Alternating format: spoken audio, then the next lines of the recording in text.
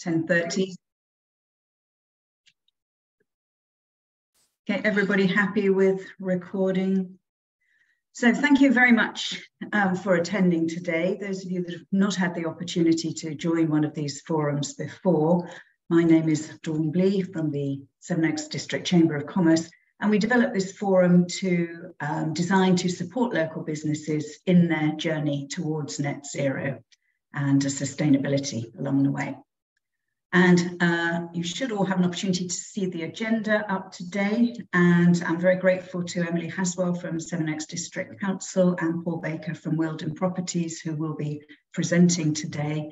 And we did have a third speaker who is no longer available to come and present today on the Sevenoaks Cycleway. So we'll keep that for another occasion. There's been quite a lot of water under the bridge since our last meeting, and please, that is no intended pun along global warming or anything else along the way, so please don't take that one in. But there seems to have been also a slight change in the sort of temperature of local businesses. Businesses around here seem to be very much still heads down in survival mode, and that principles such as net zero and sustainability don't appear to be so much of as a priority as we had anticipated. And I'm getting comments such as, yeah, I've got principles and I want to put them into practice, but they're expensive. I cannot afford that at the moment. Survivability of the operation is all important. And I think this is probably our time to start thinking about it's becoming necessary to now adapt that ethos of sustainability towards the pragmatic and the practical. That there are ways and means of doing things, of saving the planet that don't have to cost a fortune. And in fact, they can save us money in organisations. And that's very much what our presenters will be talking about and also assisting us along that. So we've got a focus for today. So there can be advantages to organisations, to businesses, as well as to the planet by adopting sustainable practices. So it isn't just for one end, it is practical within that as well. But before we begin the presentations, it might be a good idea, because we're going to have the opportunity for a forum later on, just to introduce yourselves to each other, because we can then be able to bounce more ideas around later on. So, Jackie, you appear at the middle of my screen. So can I ask you, please, to just introduce yourself?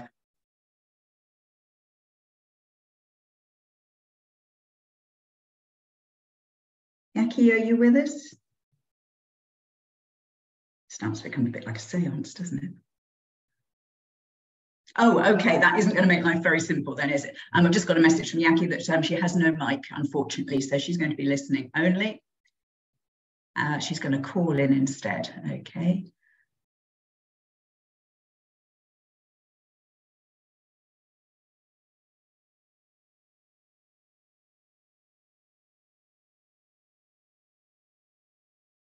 Okay, we'll carry on then, Jackie, for the moment and wait to hear from you in a second. So if I could go over to Marilyn Canet instead, please, if you would introduce yourself to everyone that's here. Hello, I'm Marilyn Canet. I'm a town councillor and have been for a long time, and a district councillor until May the 4th.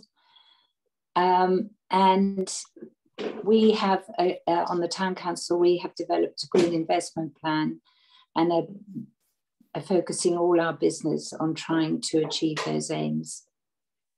Thank you. Thank you. Thank you very much. Tony, I see you've just joined us.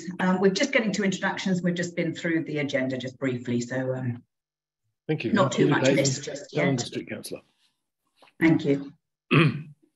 And who else have we got? Laura, please. Yeah, hi. My name's Laura. I'm operations manager for a company called Unicomp, who are based out of Borough Green, and we are a distribution and repair company for printer spare parts, and we've just recently got our 14001 certification accreditation, so we're just looking for some further information about how sustainability practices might be able to benefit our business. Great, thank you very much. Thank you. And Jackie, I got a quick message that you are now on. So if you'd like to introduce yourself now. Hi, can you hear me? Yes, all good. Fabulous. Hi, I'm Yassi Cook and I work for Graham Watt, who is a patent and trademark attorney in Sevenoaks. I'm the operations manager here, and part of our strategy going forward for the next year, financial year, is looking at sustainability and how we can approach that and put the principles into place at a cost-effective manner. Exactly how you said earlier, and they're the challenges that I'm facing as well, that we're in survival mode still, and to be able to put those practices right into the heart of the business and make sure that we're following through for the whole year. That's what we're trying to do. Right, lovely. Thank you very much for that. And Paul Baker, you're the only Paul. Morning, everyone. I'm Paul from Wilden Properties. We're a landlord down here in the mainly in the Batten Ball area of Sevenoaks. We have 90 units that we're responsible for, and we let them out ourselves and manage them. So around sustainability, most of our thinking so far has been that if we can get each of our 90 tenants to make a small change, that'll be quite a substantial improvement, and I'll be talking a bit more about that later. Great, thank you very much indeed. And Emily, it might be a good way of sort of segueing you in to give your introduction and then moving into your presentation. Absolutely, thanks, Dawn. I know some of you on the call. For those that don't know me, I'm Emily Haswell. I'm Economic Development Officer at Sevenoaks District Council. So what I'm going to do is just share my screen and go straight onto the presentation. So bear with me while I get the tech working. Okay, and I'm hoping you can all see my presentation now. Yes. Yeah, lovely. Yep. Okay, so some pretty pictures to start off with. But I wanted to include some other things alongside the brief today to talk about the Green Business Grants. I wanted to give a bit of an overview of some of the other programs we're doing that will be relevant to local businesses. So I hope you don't mind me extending my remit slightly. First of all, I'm part of the Economic Development team at the District Council. What we do is a lot of activities around supporting businesses. So any business that has a query, any business that wants some assistance, we're a point of contact. So please do use us as that. And I'm going to go through a number of schemes today that we're doing to liaise directly and support businesses, as well as the Green Business Grants, which is the main point of talking about today, really. So on to the next slide. I wanted to talk about Meeting Point Swanley. So this is a co-working centre which we're going to launch next week. I think pre-launch next week and final launch the following week. So it's a new build. We have constructed the building ourselves with flats above. All the flats have air source heat pumps in, and it is meant to be as energy efficient as any new build can be. I don't know the details of all that, but if anyone's interested in the building standards we're using, let me know and I can put you in touch. But the main thing for businesses is we've got a co-working space on the ground floor, offering all those things on the slide there. And some pictures there for those of you that won't have seen those already. As you can see, it's a high street location, but we've got a lovely green area out the rear of the building, which is shared with the flats and the business hub. So that's just sort of flagging up that that's one of our projects opening soon. And further information in the website is there. I will ask Catherine to share a copy of my slides, so all the links and websites you can pick up and peruse at your leisure. On to the next project. We've recently launched some business support scheme funded by the UK Shared Prosperity Fund, which is part of the UK government's Levelling Up agenda. And basically, this is a free business support service for across West Kent, so any West Kent business. So the website there is key to register your interest, find out what it's all about, and we have a launch event on the 11th of May. Date only booked yesterday, I think. So please pop that in your diaries, and when you get the slides, you'll be able to look at that. The scheme itself is going to include some free business mentoring. So in many subjects and general support. We're hoping it's going to dovetail nicely with the services already offered by the Chamber of Commerce. So we'll make sure that the two are working in tandem. We've got some training and networking as part of that scheme, hybrid format events, so avoiding travel for those that don't want to travel or aren't able to, with some networking sessions as well at local co-working spaces. So going to where businesses already are rather than other venues. We're going to have an annual festival of business, so more information on that to come. That won't be for a little while yet. And the online portal is live now prior to the launch, with training sessions, ability to register for events, and a business support helpline. So as I said, all free of charge. So please do use these services. And now on to the main bit that I think was on the agenda for me to talk about today, is our Green Business Grant Scheme.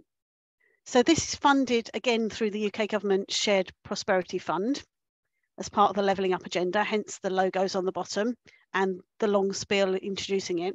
As always, they never give us simple titles for these schemes. We're delivering this one in partnership with Sevenoaks District Council, working with Tonbridge and Malling Borough Council. And we're doing that because Tonbridge and Malling have had a Green Business Grant Scheme for some time. So rather than us reinventing the wheel, we're jointly working with them. But all Sevenoaks applicants will be funded by Sevenoaks funding, so we're not diluting our funding at all. Capital grants to help reduce businesses' carbon footprint. Application window is currently open, so we opened on the 18th and we're open till the 31st of May. There is a limited amount of funding, particularly in this financial year. So if we don't spend it all, there may be another round, but really, I'd like to encourage people to apply in this first round wherever possible, because I can't guarantee that second round. We've got two types of grants. So the Section A grants are for those that are in the low carbon sector. There is a list on our guidance of the 17 different sectors that come under this designation. This is up to £8,000, as it says on the slide there. 40% of business development initiatives.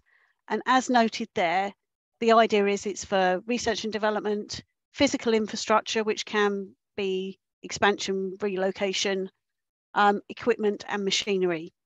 Or you can make the case for any other things if you're within that sector that may be relevant to you. And the Section B grants, I think these are probably the more general grants for any sector, taking measures to reduce carbon footprint. So from experience in Tonbridge and Malling that have been doing this for a while, this has been things like LED lighting, improved sustainability measures in your building, similar to those that were, if anyone was familiar with the Low Case scheme, which was run by Low Carbon Kent, it's similar kind of spend is what we're expecting on this scheme. Up to £5,000, 40% of costs. And we have got some priority sectors there, but I think I'm looking at it quite broadly in that any business that wants to take measures to reduce their carbon footprint can apply, and we'll assess them all equally. But I think we've got the priorities there just to say that these industries are perhaps a little behind some of the others in getting these measures in place. So that's why we've highlighted priority sectors. A little bit on conditions. So planning permission will need to be secured. We haven't got a long time frame for delivery. So we do ask for permissions to be secured, planning permission, building control, anything you might need to do along those lines early on in the process. We can't fund stuff that's already happened, so no retrospective or work already started. So please do come to us, get that approval before you start any work. Can only apply for A or B rather than both. And I think that's probably understandable why that is in place. And the business must be located within Sevenoaks District Council, Tonbridge and Malling, or Tonbridge and Malling rather, and have a commercial premises. The definition of the commercial premises is slightly undefined at the moment, in that There's various questions like, does a vehicle count as a commercial premises? And I don't think we've worked through the details of that yet. But I think the location within the district may lead us a certain way on that one. There are full details in the guidance notes because there's lots of other terms and conditions as well, but do have a read of those guidance notes.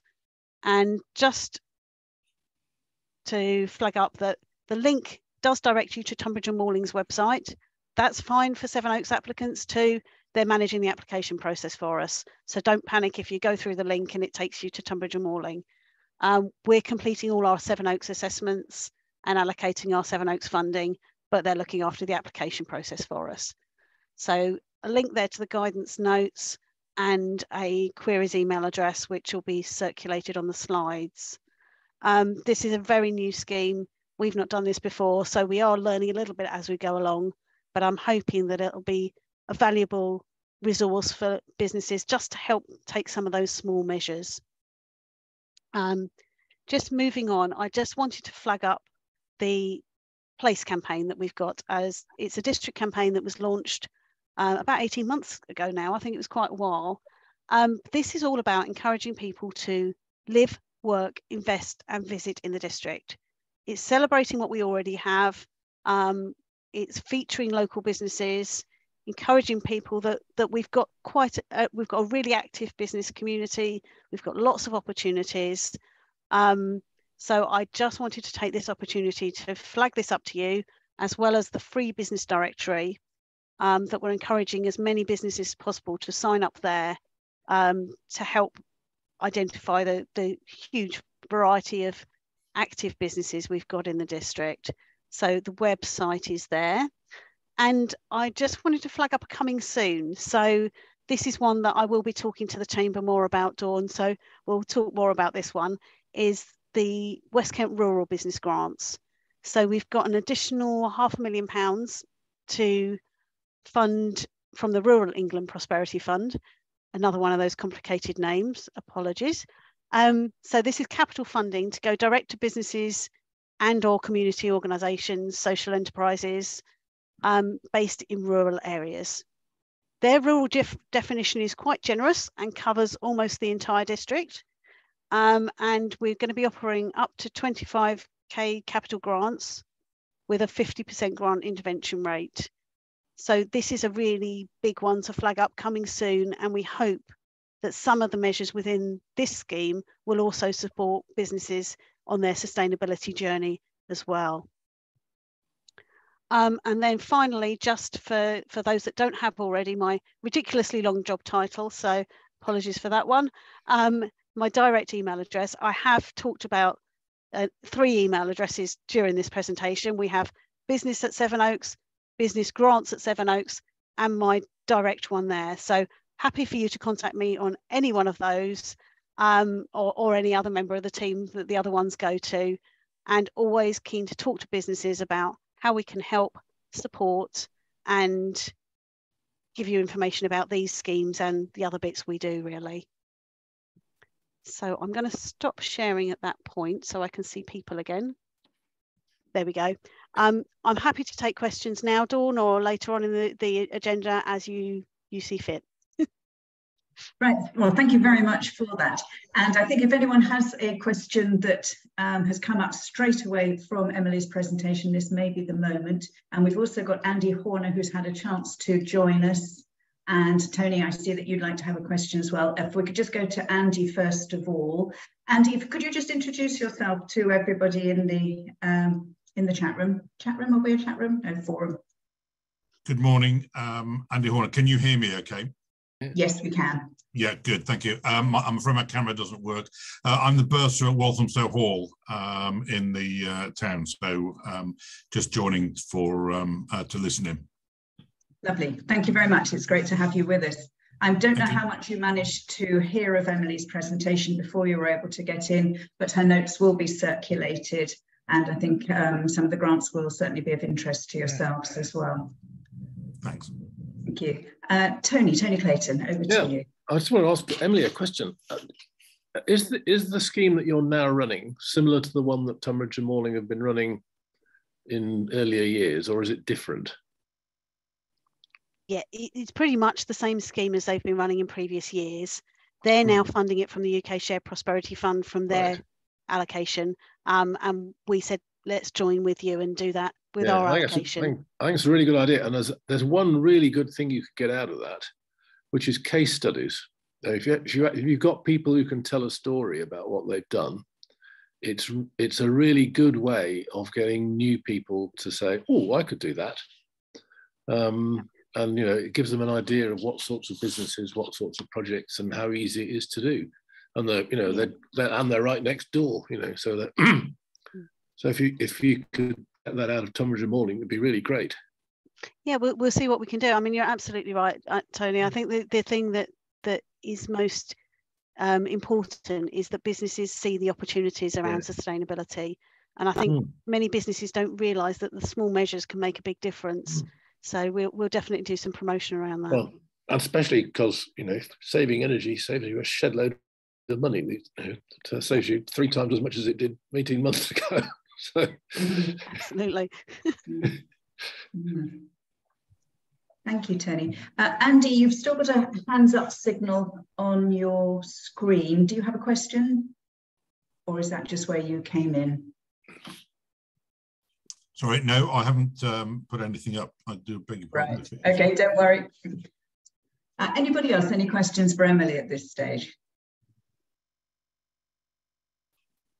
No? Okay, well, I've been asked to put one to you, Emily, and it concerns what you were saying about commercial premises and the definition of commercial premises, bearing in mind that through all things that have been happening in the last few years, many more people are working from home. Is there any way that a home office can ever be defined as a commercial premises for something that is now, I saw that one of the items that came up was retail premises. If somebody has a home office where they are now doing purely online, for example, would they be able to claim for a new boiler, which is heating the domestic house, but also has the office within that domestic house, residential property? I don't think I have a definite answer for that one, Dawn. I think the way I'd go forward with it is encourage people to apply. We haven't got set guidance on this is our definition of commercial premises, but I do think it is worth any applications coming through, and we then have a scoring matrix to work out whether they go forward or not. So I would encourage everyone to apply. I don't think a home office would necessarily be a definite no, but I think priority would probably go to a business with a commercial premises, based on the fact that commercial premises are often quite difficult to heat, and it is going 100% to the business rather than a home address, which is going partially to the business and partially to the home. So I think it's worth putting in that application, one that we haven't quite got a definite answer to yet, but I think worth a try. Okay, great. Thank you very much. Thank you. Any other questions for Emily at this point? Okay, thank you very much, Emily. And Paul, if we could move over to you, please.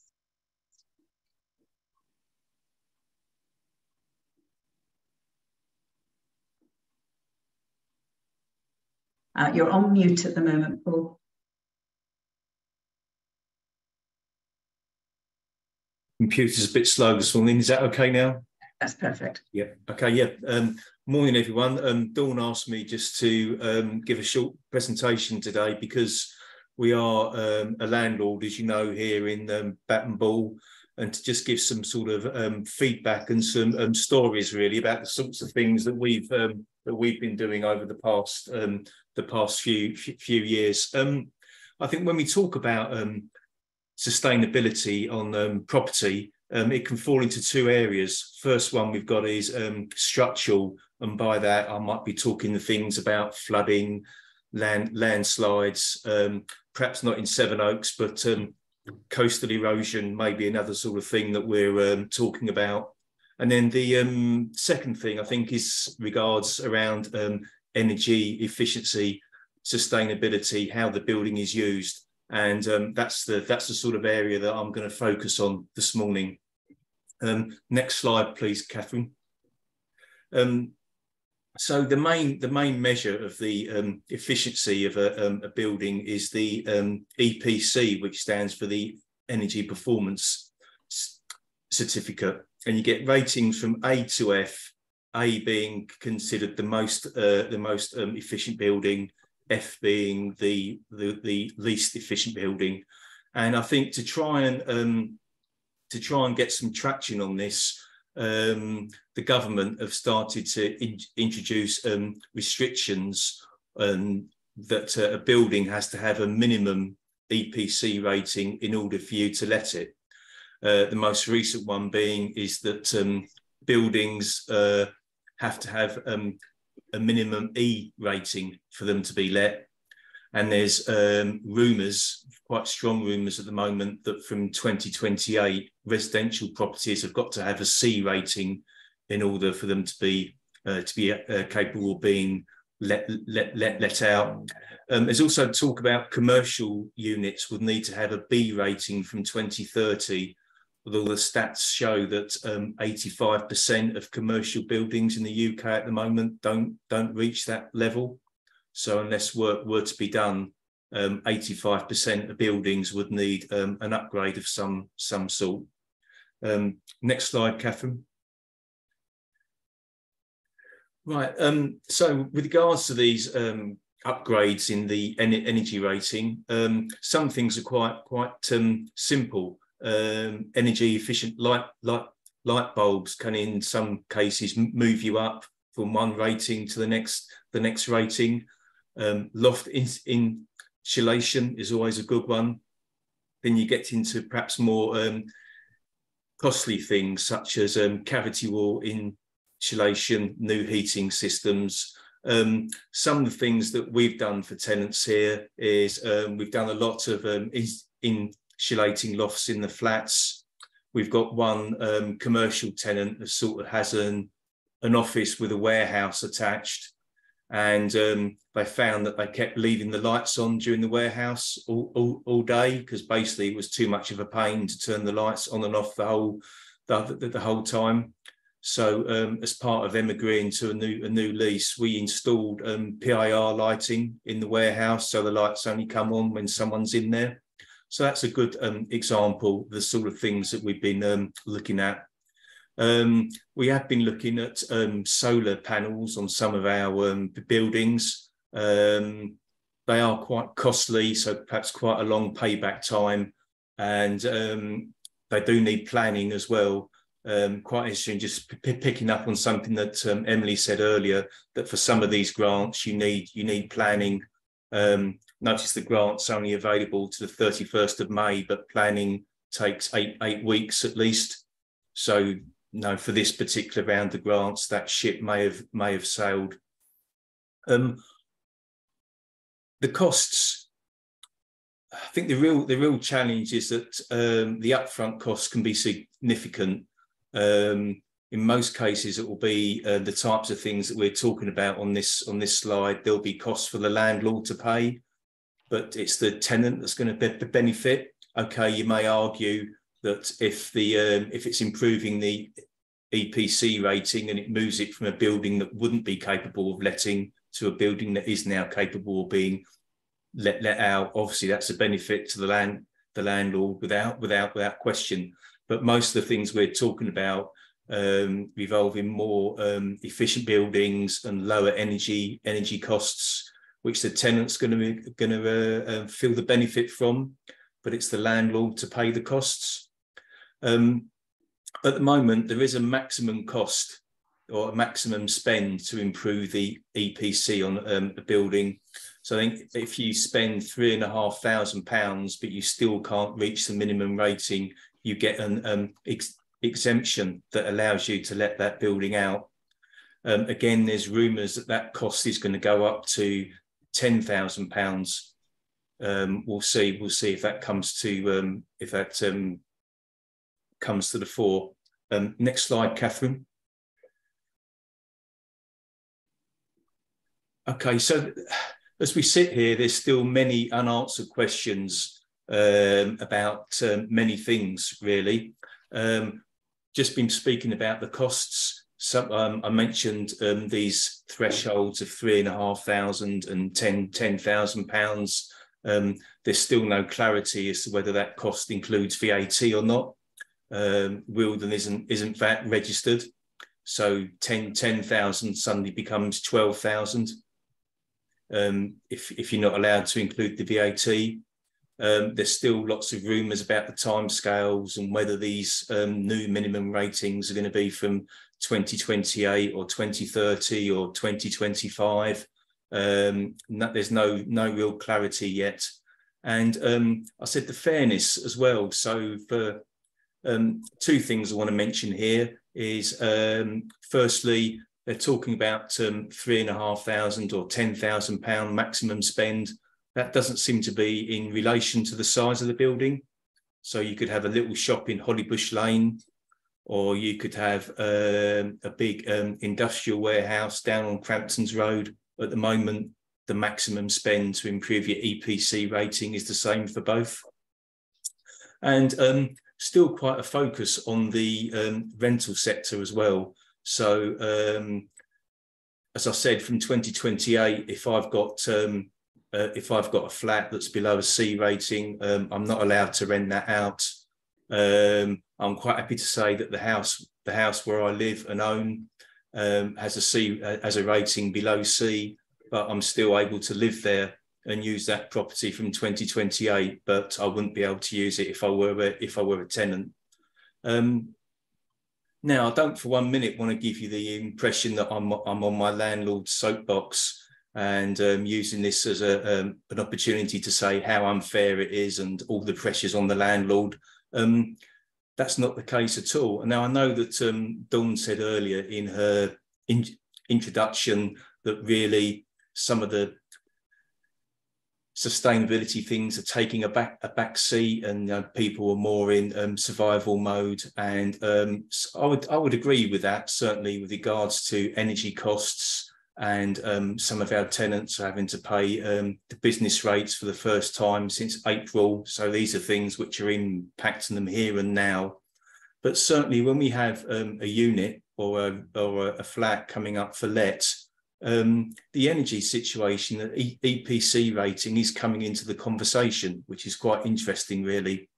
So let's give a couple of examples. Say if you were looking to rent a flat with me, and maybe you've got children around the age of 3 or 4, and you're looking to secure a flat that allows them to go to that school for the next 6 or 7 years, yet the energy rating is below C. Some tenants are starting to say, well, what is the landlord going to do? How can I be sure that I'm going to be able to stay here for the next 6-7 years? I don't want to find that I'll be kicked out after 3 or 4 because the flats no longer meets the energy standards to be let. And one of the hardest things there is that as a landlord, we don't actually know. As we say, these are all rumours that it might be C from 2028, or it might be pushed back, or it might be pushed forward. Perhaps a change of government may change some of these things around as well. And then if you're looking to take a commercial property from me, perhaps it's not so much of an issue if you've just got a couple of desks and a PC, you're quite portable. But say you're going to take a retail premises or a restaurant and you're looking to actually invest some money in fixtures and fittings, you might be investing 10, 15,000. But at the back of your mind, you might have the fact that, well, I've been reading in the media that commercial buildings need to be a B rating from 2030. This isn't a B rating. What if the 2030 timeline gets brought forward? No, is it really worth me investing my 10, 15,000 pounds in the fabric of the building? How long am I going to have to get that money back? And these are some of the questions which aren't regular, but they are becoming more regular than they were. So these are the questions as a landlord that we're getting, and people taking much more interest about the energy ratings, not necessarily from how efficient is it to run, but from certainty of tenure. How long am I going to be able to stay here for? And are there any regulations that mean I'm going to have to leave? Next slide, Catherine. So summary. So I suppose this is where I am on my soapbox, really. But I suppose I'm speaking on behalf of the tenants as well as on behalf of ourselves as a landlord as well. What we really need is a set of rules which we know will not be changed. So rules which don't say it's going to be this date, it's going to be that date, it's going to be this rating. We need certainty. There needs to be a balance of costs versus the benefits as well. So need to be sure that don't want to spend. Let's take the example of cavity wall insulation, which seems to be one of the main ways to get the rating up. We spoke about the minimum spend of £3,500, either with or without VAT, but you can't go to a cavity wall installer and say, I'll have £3,500 worth of cavity wall insulation. They either do it or they don't, and the cost might be £7,000 or £8,000. So we need to get this balance between the benefits and the costs. And then there also needs to be a sufficient timeline for implementation as well. My own personal view, if we needed to bring the commercial units up to scratch, then we'd probably need a 10-year timeline at least. Couple of reasons for that is, one, to actually spread the cost of the works out. And the second reason is a number of these works can't be done while the tenant's there. So the tenant's either got to close down even for a few days, or you've got to wait for the tenant to move on before these works can be done. So we need a sufficient timeline for everything to be put in place. My final summary point, and I think this is a general feel across all people that I speak to in the property industry, is we need to reach a point where any regulation or legislation is seen as a positive change towards the environment, rather than an additional burden or costs for landlords and businesses. At the moment, I think we're still in the second part, and we need to see the evidence that things that are actually being done or we're being asked to do will actually make a change moving forwards. Happy to take any questions. Right, thank you very much for that, Paul. It really clarifies a lot of the difficulties that are out there with any new change like this, and it's great to see some ways that you have been able to get past that, but clearly many other obstacles along the way.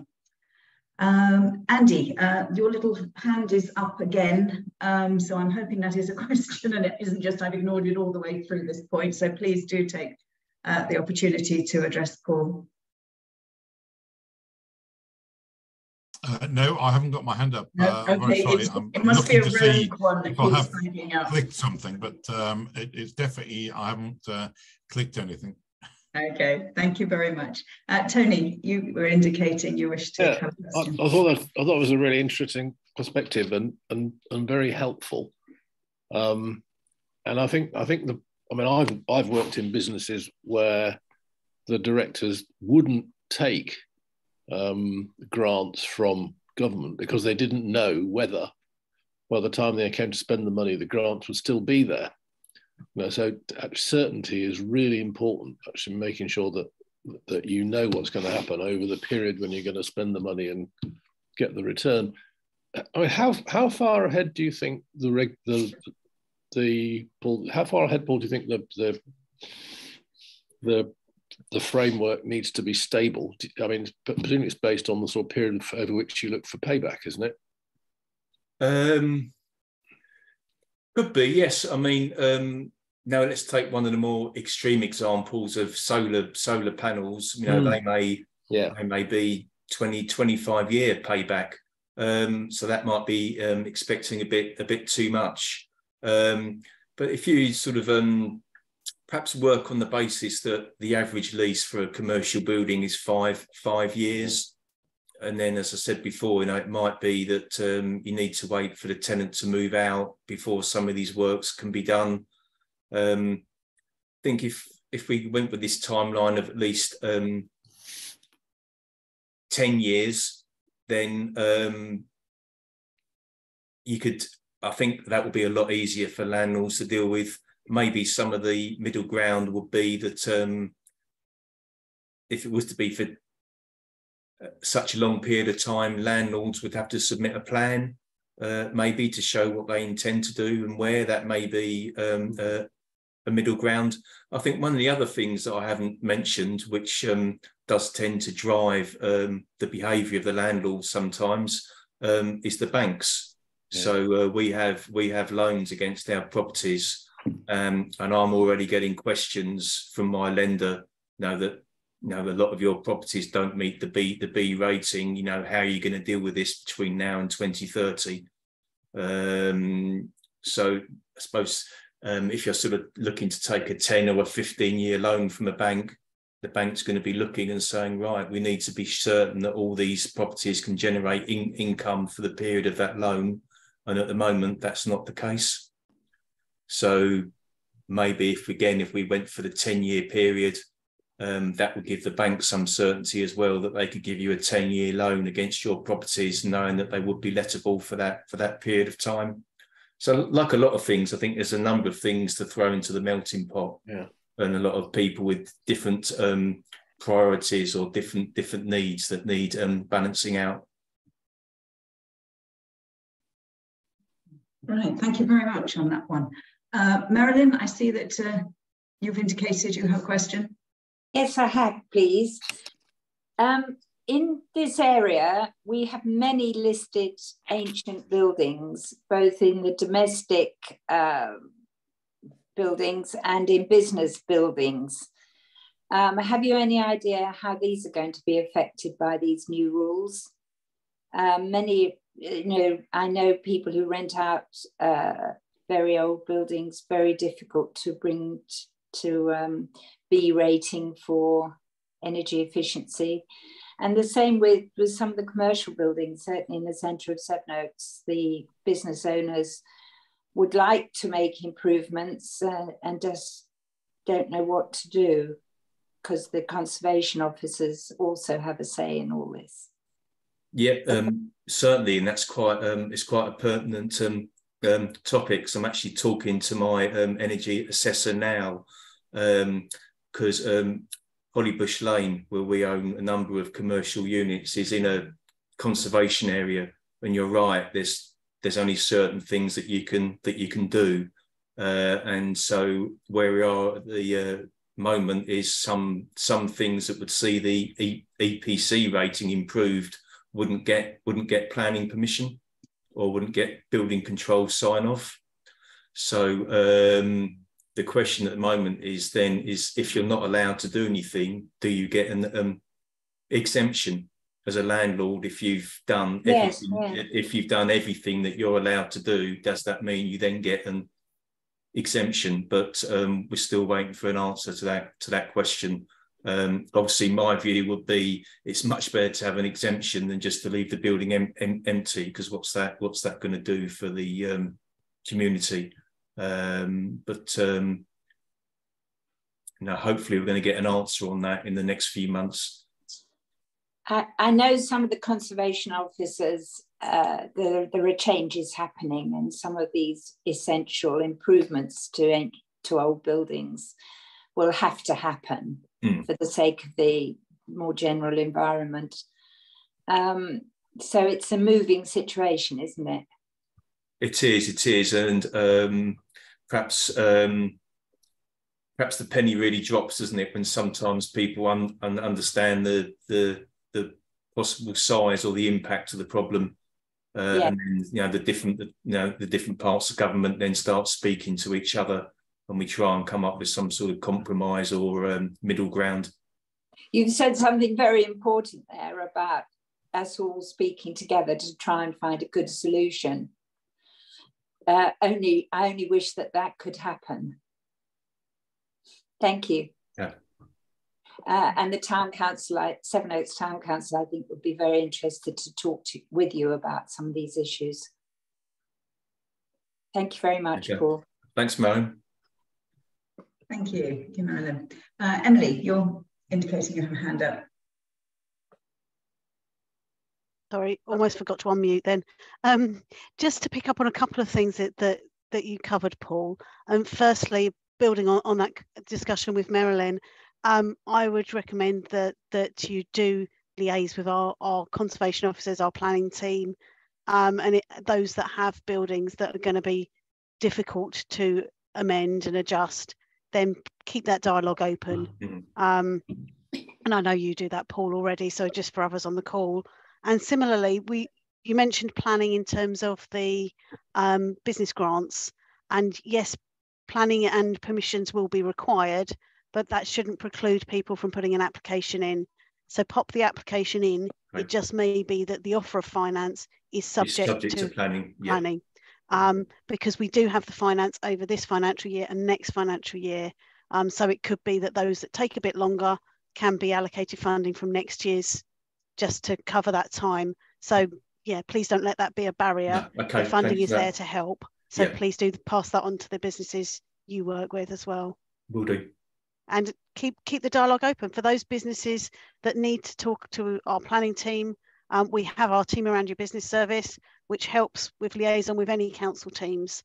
So come to us, we can help sort of make those discussions happen and get people the help they need so they know what's likely to happen in terms of approvals. Mm-hmm. We can never predict exactly, but we can keep the dialogue open. Sure. Thanks, Emily. Good. Anybody got any other questions for Paul? No? Okay, well, I think those are two very useful presentations of what can be taken forward and some of the practicalities behind that, and knowing that we do have some backing, at least with the grants as well, which is good news for the future. Right, I suppose that this is the moment we can come to an open forum, and possibly if we treat it almost like sort of AOB and go around to everybody and say what else it is you would want from a forum like this, or that you could give to it, or something that you would wish to have included in a future session that we hold. And Tony, I think knowing that you've got something coming up quite soon that you might wish to talk about, I think possibly we should start with you. Oh, okay. I mean, I'm not really got a good answer to the question you just asked. Probably, I mean, the most important thing is to get more people into this group, I think, because I think there's a lot of issues where I think it really helps people to share what's going on. So people think that it's hard to do things, and they find somebody else in the town who's actually done the improvements, or which is why I was interested in Emily's the potential for cases from the schemes that Emily's already connected with. So I think that's a really important thing to do. Hello, it's gone. Oh, it's just we're giving you a little showcasing climate. Oh, right, okay. Yes, I'm on the group that's been helping to organise the Sevenoaks Climate Fair, which is designed to do precisely that. There are a number of businesses who are exhibiting in the climate fair. There's on electric vehicles, on home heating and energy management, on solar panels, and electric bikes. Whisper bikes are there, and a number of businesses connected with food and drink as well, just showing off what they've got to what they're doing. It's mainly aimed at the public, but businesses are likely to be there too, and there's a whole series of talks. The climate fair organisers are still keen to. I mean, we've got a number of sponsors, and you can see them on the banner over the high street. But anybody who'd like to sponsor a raffle prize would get their name advertised on the day. If anybody would like to do that, we'd be very happy to hear from you. But people like Coolings have been really supportive in getting the whole thing together, and there are quite a lot of businesses in the town who are part of the solution already, and getting them into this club is really, or this group is really quite an important thing to do. We just want to get more people in. Yeah, fully agree with that. Thank you very much. Laura. over to you. Is there anything else you would like to add for today's forum, or what you would like for the future within something like this? No, I mean, obviously I was appointed onto this forum through a colleague who, you know, has obviously looked at events on the Sevenoaks Chamber of Commerce. And obviously it was good for us to look at the green business grant scheme, because obviously for us as a commercial business, that's the thing that's going to be most relevant. We've kind of gone through this process before from memory, where we've applied for certain grants. We've changed all our lighting to LED. We've got PRI lighting. We've done, obviously we've got 4 buildings on a commercial estate, so there are various states in terms of kind of energy efficiency. So it was good for me personally to hear about what was available there, not so much with the residential and the commercial, the property things, because it's not really part of what we do as a business, but if other local businesses could be included and knew that these forums were going on, then they would then also hear about these grants and these schemes, and they might then want to join these forums. And one of the things, we're based on a estate in Borough Green, and my director is actually chairman of the estate here, so they have an estate planning team. So I can ask her. She was going to join today, but she's actually they've gone to an exhibition show in London today. I can ask her to mention the forum to the other people on the estate, to see if other businesses of kind of similar size, or slightly smaller size than us, are interested in these kind of schemes, and can take advantage of those kind of things. So. Well, that could be very useful from both sides on that, so that everybody's winning. And then just thinking about your own organisation, looking at disposing of products and so on, is that something that you also have to address as part of sustainability? Yeah, so we're always looking at kind of different routes for disposal. So a lot of things, because we're a lot of electronic equipment, we have to follow WEEE disposal rules. We use quite a lot of specialised companies that are based around kind of the southeast to dispose of a lot of our waste, because we're not, we can't dispose of that ourselves. Then obviously, as part of our 14001 accreditation, we've addressed our own internal recycling needs to make sure that we're recycling what we can, where we can. So it's always an ongoing concern. And obviously having access to people who can support those kind of those activities is a benefit as well. So. Right, thank you very much. I guess we'll certainly pick up on both your suggestions on there. Thank you. Jackie, over to you. I don't know if you're still able to speak back to us at the moment. Yeah, I mean, we're right at the beginning of our sustainability journey, so it's just interesting to hear all about the different ideas and different grants and different schemes which will help in the future. I found it quite interesting to hear about the renting out, etc., of buildings, because we own all of our building, and so we're trying to make it more efficient, but that can be quite hard. So it's quite interesting to hear about the EPC and how the different legislation has affected that. So yeah, it's just knowledge, really, isn't it? So all of it is knowledge, whether that's useful, you can apply it right at this second or further on in your journey. So I found it all quite interesting. So I'll be looking up some of these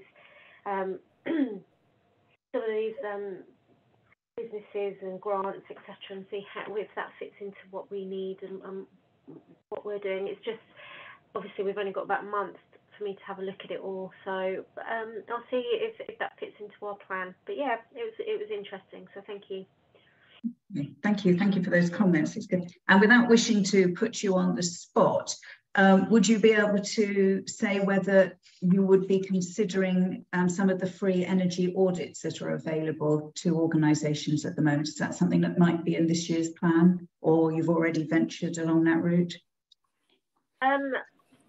You mentioning it, in my mind, I'm thinking yes, and that would be something which would again be the trigger of the start of the journey, because you need an audit as to how efficient you are, so then you can fix those problems. So yes, that would probably be the first step on that. But yeah, I would consider that. Okay, thank you very much. Thank you. Marilyn, back to you. If there's something you would wish to either contribute further into this meeting or something that you would like us to consider for the future. No, she's gone offline for the moment. Okay, I'll pop the same question to Andy instead then. Andy, anything else that you would like to add into this meeting or that you would like added into a future forum? Thank you. Well, first of all, I'd just like to apologise for coming in late and missing what I think has been a key part from the forum today. I'll look forward to trying to listen to the recording and investigating the grants. Just from our school's point of view, we're just starting on the sort of road to net zero, if there is such a thing as net zero, and we're looking at an audit and a survey to baseline the school. So again, I was interested in that last comment you were talking about free audits. Because we're looking at quite a hefty bill to do one, albeit it is a very comprehensive report. So again, if that was mentioned previously, then I'll try and take that forward just to see what sort of level that is available. With regards to future forum meetings, I think I went to one of the first meetings that was held down at the Batton Ball station, which I found really useful. And then, of course, I don't know whether we've actually had any physical meetings since then because of COVID. But I'd be up for attending another on-site meeting if that's in the mix at all. So just to let people know that. Otherwise, I'll continue to try and join this. I think the idea of people giving examples of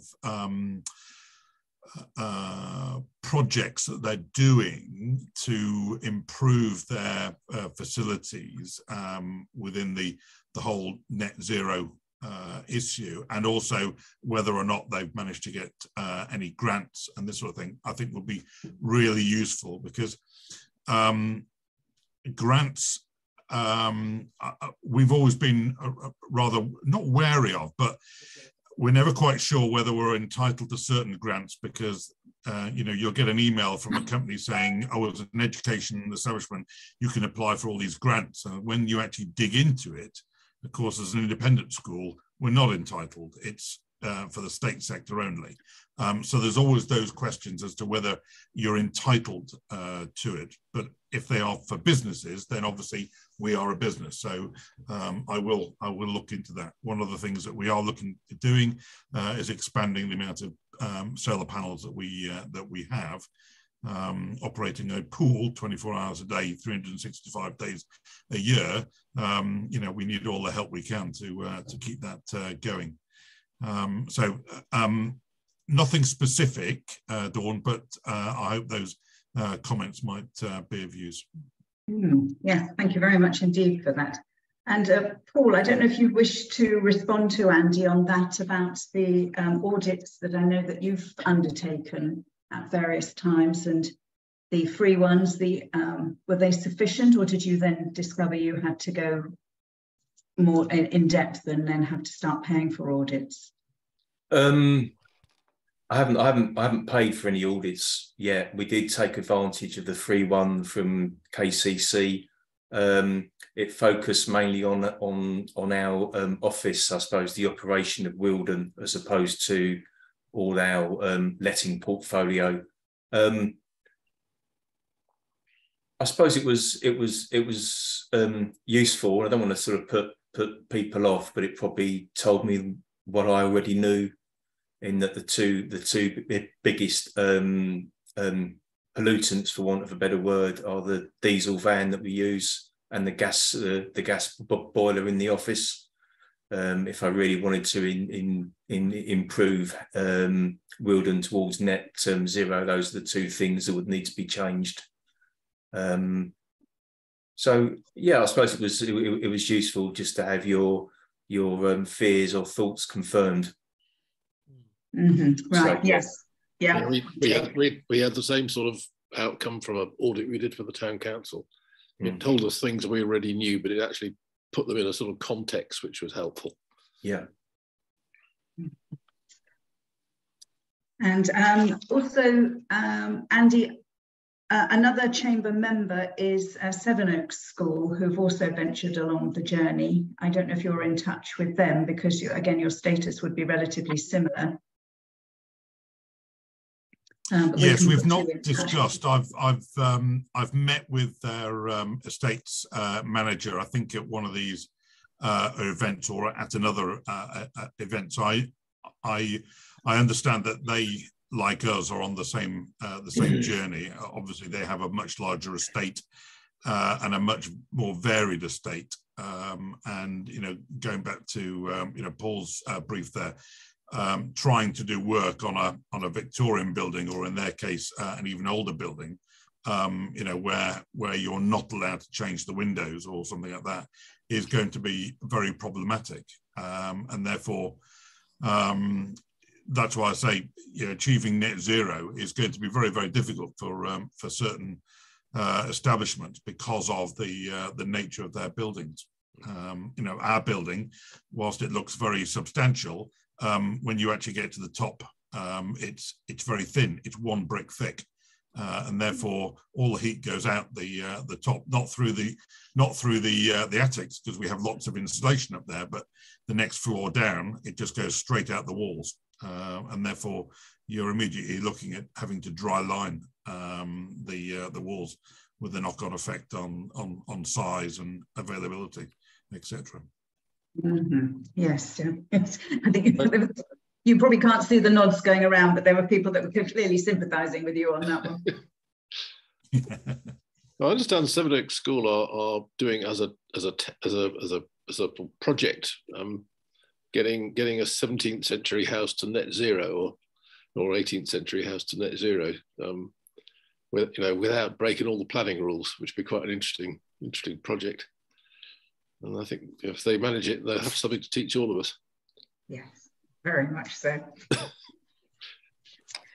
Right. Marilyn, see you're back with us. Is there anything else you'd wish to contribute to this meeting, or anything you'd like us to have on the agenda for the next one?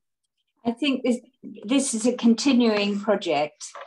And we get with the increasing urgency, we need to address it for a lot of the issues that have come up today. And thank you for arranging it. I'm sorry, I have an emergency to go and deal with now. But thank you. And I would like to join in the next meeting you have about this, because I think it's so important for so many businesses and so many rented properties and stuff. Thank you. Thank you very much. We'll certainly have you on the mailing list. Thank you. Thank you. Emily, I can see your hand is raised. Yes, I just thought, Dawn, we've talked lots about case studies here at this meeting, and I'm just wondering if for future meetings it would be useful to have other businesses come along and tell their story and say, this is what worked for me, this is what I did. I don't know if you've done that at previous ones, but happy to work with you to see if we can identify some to do that if it's useful. I think, Paul, the first time we've had a presentation like this where it's actually taken principles and put them into practice. And yes, I think it's incredibly valuable. And this is the way forward, that we need to start sharing these ideas rather than everybody have to go through the same hoop each time. And it's a way of inspiring others to see that something has worked and is achievable. So thank you. Yes, I'd like to very much work with you on that. It'd be wonderful. And which is a beautiful link then to thank both you and Paul very much for the time you've given today and the examples that you have been able to share with us, and hope that you will be able to give them, you know, again in the future. So unless there's anything else, thank you very much. Oh yes, Tony, sorry, I beg your pardon. Just to ask Dawn, could you possibly, I've just got a list of the stall holders at the Climate Fair on Saturday, and also of the talks. And I think the talks are probably going to be the most interesting bit, because they're going to be people saying what they've done. They're not all from Sevenoaks, but there'll be people talking about, you know, things you can actually do. So if I mail it over to you, could you send it around? Most certainly, yes, that would be very I'll send it over now. Thanks. Thank you. Right, well, thank you very much, all of you, for your time today, and look forward to discussing this further in the future. So take good care, and thank you for your contributions. Bye. Thank you. Bye-bye. Thank you. Thanks, everyone. Bye. Bye.